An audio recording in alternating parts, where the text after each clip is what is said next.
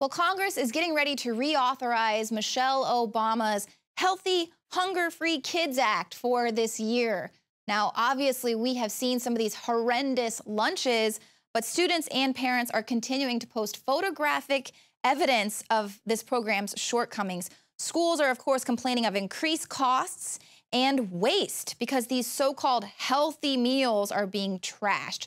Just look at this disgusting lunch. What about that says healthy? It is processed salami meat and cheese. The salami is two different colors. It's moldy, and it's inside of a tortilla. And if you scroll down, I mean, it doesn't get any better. That looks disgusting. Nothing about that says healthy. I'm sure those carrots have been canned for the past 4 years.